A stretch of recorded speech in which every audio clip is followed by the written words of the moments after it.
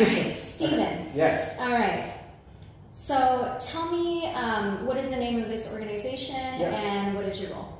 So our organization, our charity, is called Helpful Housing, and it's been around for about 10 years.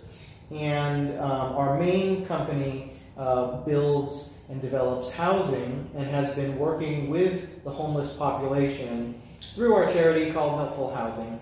I'm now the Chief Program Officer of that organization, and what I've really been working on for the last year and a half about is expanding our partnerships with organizations helping the homeless in different capacities throughout LA County. So we work with at least 50% of the homeless services organizations throughout LA County in different capacities, primarily obviously in housing, but we collaborate in just so many different ways. So, this is going to be a loaded question, but tell me, how does the process go for somebody who is looking for housing? There are different territories, otherwise known as service planning areas, throughout LA County, the spas, there's 8 of them.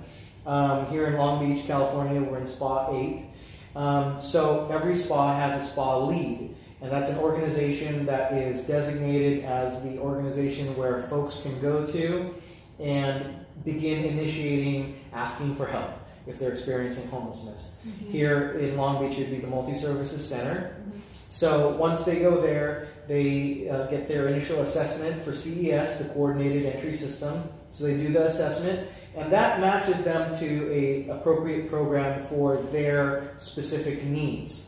And that'll cover the needs related to whether they have mental health issues, whether they have medical issues, whether they have they need employment, if it's going to be a long-term subsidy that they're going to need, or only short-term assistance.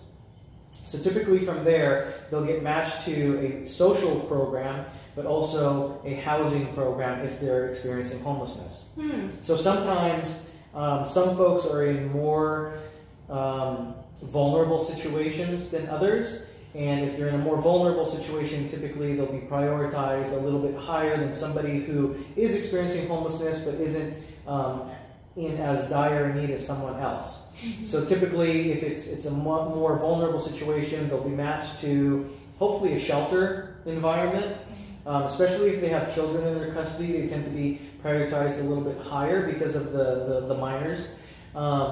But from there, they'll be in some sort of interim housing. Are you familiar with the Housing First model? No, tell me about that. Okay. I've heard of it a lot. Yeah, so Housing First, there's 2 terms, Housing First and harm reduction. So Housing First is the overarching umbrella idea behind most organizations in Los Angeles County that are helping the homeless today. Meaning that everybody, no matter where they are in life, deserves housing. Housing First and harm reduction meant you might be struggling with something, but that's fine, you can still come in. Or while you're here in the bridge housing, if you decide to go out, without naming any names, you and I just were at another facility today that had a little bit more strict rules surrounding addiction and sobriety. And that is typically outside of the Housing First and harm reduction model, because not that there's anything wrong with that, there's different programs for everything, but one of the other main differences is if you went out during the day and you came back and now you're under the influence of something, you're not turned away. You don't lose your room or your bed, because harm reduction means come into a safe environment, we'll continue working with you, rather than saying, you have to stay out there tonight in the cold or whatever it is, and hopefully you just fix your problem on your own. Right. So harm reduction means we're going to work with you through everything, as long as you're not obviously being too disruptive or violent to your neighbors, which I almost never saw any of that at the facility because of the harm reduction model. It's like, you're not a bad guy, you can come in. So that's the main difference. That's another main difference between the traditional models and harm reduction. You mentioned some of they be experiencing some disabilities and such. Sure. What does case management services go to their dwelling to provide services, or how does that work? Every single person, whether it's permanent or short-term subsidy, as long as they're receiving the assistance, they're also receiving case management. So these are expensive programs if you think about it, because it's helping someone with their housing costs, but also the support staff. And so we work very closely with the case managers of all the different organizations who we are housing their clients. And so oftentimes we, as the housing provider, know when a client needs assistance sooner than their case manager knows, because we are with them all the time. So we oftentimes know when someone has had some sort of incident or is actually expressing that they need assistance, or sometimes folks just up and disappear, unfortunately, for different reasons. And oftentimes, because we're housing them, we know, and it's up to us to actually notify their agency and let them know that, hey, you might want to look into your client, they might need assistance, or we haven't seen them in a couple weeks, which is, odd. So it's really a great partnership in that sense. Wow. So, hi, just got a lot of questions from that, from that answer. Sure. First I'd ask, let's say somebody is in custody. Yes. And they were just beginning the application process for housing. If they do some county time, are they still in the process, or do they lose their spot? And so that's a good question, and that's not actually even determined really by us most of the time. It's typically determined by the agency that's helping them, because we might know that someone's gone missing, we haven't seen that person in a long time, but often an indicator is oftentimes the tenants pay a portion of the rent, and if that stops, that's pretty much a good indicator to us that that person's not around. So that's when we will notify our partners and let them look into the matter. And if they find that somebody is either incapacitated due to medical issues, or if they're unfortunately incarcerated for whatever reason, we let them make the determination. Sometimes they know that it's a very short stay in custody, in which case they still have their apartment. But if it's going to be absolutely long term, most of the programs do have a limit to how long they can actually pay for a unit if the person is not coming back for a while. And that's obviously because they need to open up that funding for another person.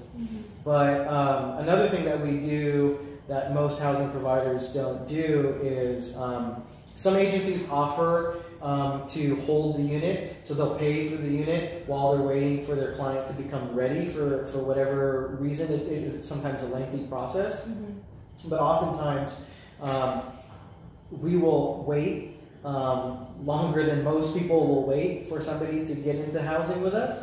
But if for whatever reason they don't make it and that apartment gets taken by another person who needs it, the door's still open for other units. So we try to work with them. And I think that's one of the beauties of working with folks who are justice impacted, is because we still will work with folks.